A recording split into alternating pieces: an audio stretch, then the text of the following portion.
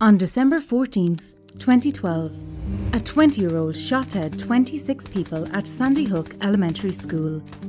20 of them were children.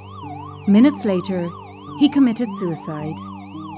Public figures were quick to draw attention to the fact that this disturbed young individual was an avid gamer. He played violent video games that shaped his young mind. Names like Call of Duty and Grand Theft Auto were mentioned. Thousands of parents asked themselves, are video games making our kids violent then? Well, stay a while and listen. 99% of boys and 94% of girls in the United States play video games, according to the Entertainment Software Association, ESA. It's not just kids playing either. No less than 58% of the entire American population play video games, while at least half the population over 50 do so as well. Confused about these numbers?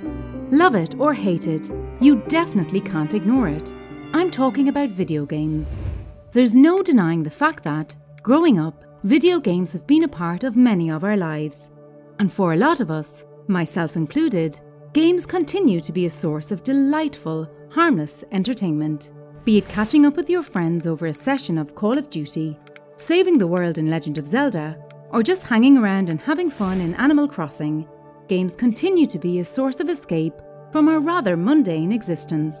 However, over the years, the world of gaming has had its fair share of negative claims and controversies, the most impactful being related to the effects of video games on children.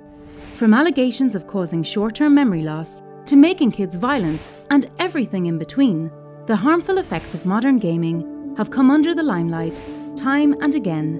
While there's no denying the fact that playing too much can have adverse effects on anyone, not just children, a claim like video games cause violence is unfounded and has no scientific research backing it up. Studies say that playing age-appropriate video games can be very helpful for children to develop their social and cognitive skills. In this video, you're going to learn about 5 ways video games can help your child. So keep watching.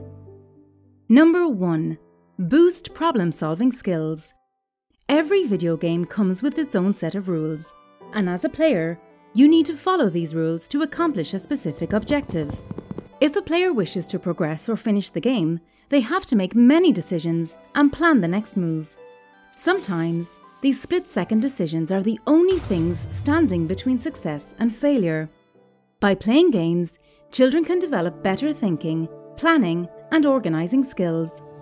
Games like Minecraft and Overcooked require an exceptional level of planning and coordination, while Mario will require a child to think on their feet and learn by failing. Number 2. Develop multitasking abilities. If you think about it, there's probably no game in this world that doesn't require the player to multitask to some extent. Most action and adventure games ask players to perform many tasks while being vigilant of their surroundings. One wrong move and it's game over. Multitasking is one of the elements that make a game fun and rewarding. Learning how to multitask early on can give kids a head start and help them do better in school and sports. Number 3. Improve social skills. According to a study published in Psychology Today, playing video games is said to boost social skills in children. Since some of the most popular games today are competitive multiplayer or cooperative, players have to interact with one another to achieve a certain goal, be it beating the opposing team or clearing a level by teaming up. Playing, be it indoors or outdoors, has always provided a significant context through which kids made new friends and interacted with them. Video games serve that purpose today to a large extent. When they're not gaming, kids also talk about games and strategies with their friends in real life. If deprived of such opportunities, a kid might be left out of conversations, make fewer friends, feel lonely, and in turn develop lesser social competence. When it comes to leadership and team building, video games can help children excel as well. For instance, the game World of Warcraft was mentioned in the Harvard Business Review as a fantastic tool to build virtual leadership skills. The very popular Minecraft is also being used to teach math. Number 4. Enhance imagination and creativity.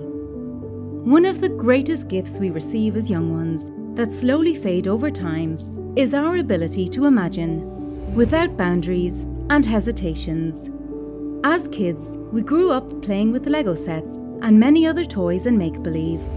But as time passed and responsibilities started piling up, our sense of wonder and imagination faded away into a distant background. For kids and adults alike, video games allow everyone to continue such imaginative play and foster creative thinking. In fact, research done by Michigan State University scholars found that kids who played video games were more creative in tasks such as writing and drawing. In contrast, children who used cell phones and computers for purposes other than playing video games didn't show any signs of increased creativity. Number 5. Get better career opportunities. Now this is something that'll make every parent happy. If your child plays video games, they could likely grow up aspiring to be a professional gamer or work in the video game industry. Did you know that a 16-year-old boy won $3 million in the world's first Fortnite World Cup? Yep, competitive gaming is now bigger than ever before, and there's a chance it could be in the Olympics too in the future.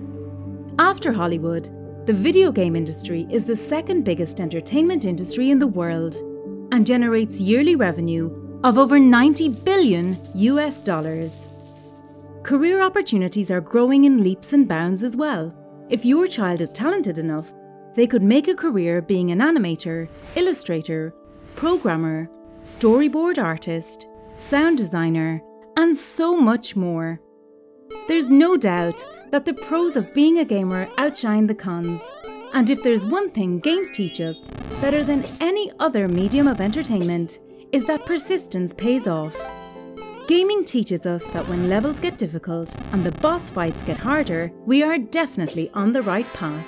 Learning how to be persistent is one of the key traits of successful people because it teaches us to learn from our mistakes and keep trying. So, I bet you're now convinced that video games can be good for everyone. If not, I encourage you to join your little one in a gaming session and try to see things from their point of view. After all, nothing makes children more happy and confident than seeing their parents' love and support. In other news, China restricts gaming for children to 3 hours a week. Do tell us your thoughts about that in the comments.